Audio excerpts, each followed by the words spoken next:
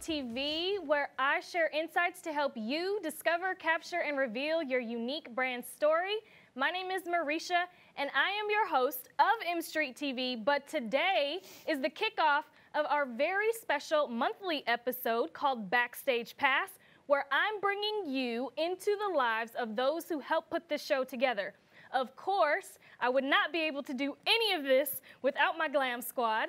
So we are going to take a look at the powder room, where I share the expert advice of my makeup artists. But before we jump into the segments, I wanted to have you take a look at them right here.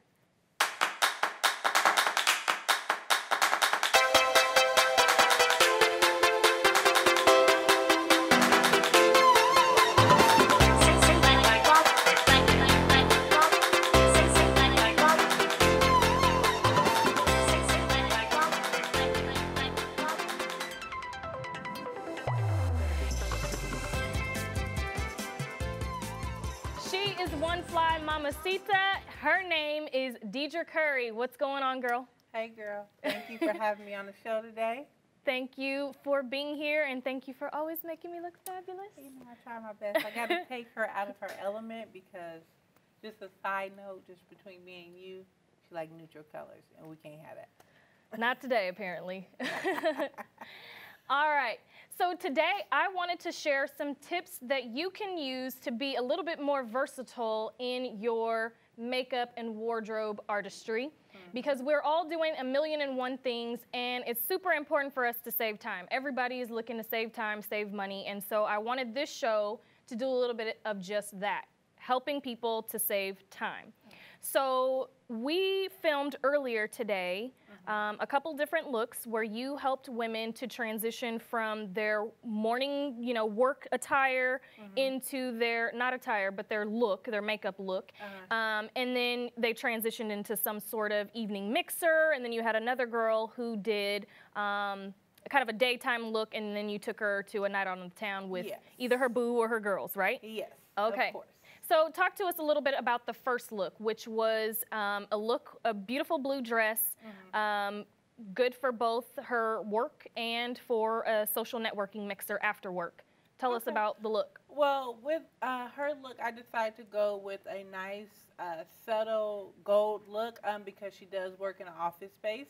I definitely didn't want her to be too out there, but definitely still look beautiful and presentable while she's at work. And, if she wanted to go out with her girls, basically all I did was smoke out the bottom rim of her eyelid, and it makes a huge difference. She could have wore that to work all day, but if she just wanted that extra jazz, I just basically smoked out the bottom with a dark brown to bring out the complement of her eyes. So tell us about some of the products that you used for that particular look. For that particular look, I have this one favorite palette that I got from Forever 21. I use it for everything. I love it. I basically use a dark brown in that particular palette to smoke it out with a angled eyeliner brush from e.l.f. Cosmetics. Okay. And for the busy mom on the go or the professional woman on the go, what are some must-haves that you have to have in your makeup kit? That you have to have in your mom on the go, I would say definitely you have to have mascara, because those times where you're going to be sleepy, you don't have enough sleep, or you got the bags under your eyes, you can definitely just put on a couple coats of mascara to open up your eyes. I would say definitely have a BB cream or a bronzer to definitely even out your skin. And the best thing about BB cream is that it's not heavy, and it basically melts into your skin as if you don't have anything on. You just have a smooth canvas. Definitely, I'm a lipstick junkie, so you definitely have to have some lipstick or some lip gloss. Lip balm is cool, but, I mean, lipstick ain't hurt nobody. Right. And that's pretty much it. You can get by with those three products. So your mascara to open up your eyes, your bronzer, and that does what again? Ooh. Like a... I said a BB cream. Yeah, BB cream bronzer. It's like a light, it's like a tinted moisturizer. You can use it either for like sunscreen or a light layer of foundation, whichever one you prefer, but it just gives you that kind of finish with not looking like you made up or that you took a ton of time on your makeup, because it looks pretty much natural. Cool. And then you round it off with your pop lipstick. And also, I forgot something. Definitely keep a spoolie on deck to keep them eyebrows in place, okay? Ooh. Thank you. Don't let me get on eyebrows. Okay. Anyway, all right. So you also did another look, which was taking her from daytime to her night out on the town. Mm-hmm. Tell us a little bit about that. I decided to do, for her, I did a gold lid as well, but what I did was smoke out the creases with black and dark brown. She had this, badass red blazer on, and it looked like it also had some leopard print, so we definitely had to bring that out. So what I did was counter quartered the angles of her eyelids because she had the perfect socket, just to bring that dimension. So it gave it a kind of cat eye. And I paired that with a red lip because she had on all black with a red and leopard blazer. So yes, those lips were fire. Mm-hmm. And she had that full lip, baby. Full. Oh, sorry.